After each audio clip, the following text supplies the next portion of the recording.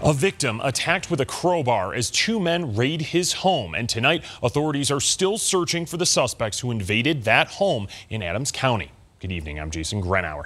Denver 7's Lance Hernandez has been digging into this story all day, and Lance, police say it wasn't just that home invasion, it wasn't just that attack. The suspects also stole a victim's car.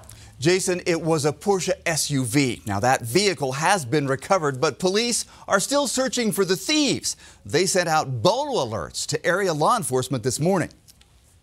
A home invasion occurred there in Adcom, and they originally hit the RP's uncle with a crowbar and then took the car keys, stole the car. That home invasion happened on Ivywood Street in the Derby neighborhood of unincorporated Adams County at 7 o'clock this morning. I think they broke in. The victim's nephew was asleep when the home invaders broke in. I just heard someone yelling, and that's when I guess it was my uncle that he had gotten hit, like they assaulted him. The victim hit twice in the head with a crowbar. This photo shows the staples doctors used to sew up his injury. I got up, and then all I see is two men running, and then one hopped in his car, and then the other one took my uncle's Porsche.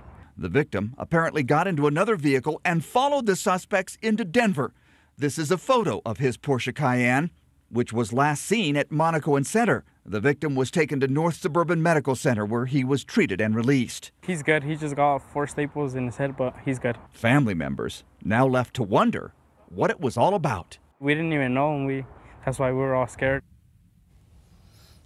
One suspect apparently wearing a ski mask, the other a hoodie. Authorities aren't saying yet whether they think this was a random attack or if the victim was specifically targeted. Family members believe the suspects wanted the Porsche. That Porsche Cayenne recovered in Aurora this afternoon. Jason? Lance, thank you.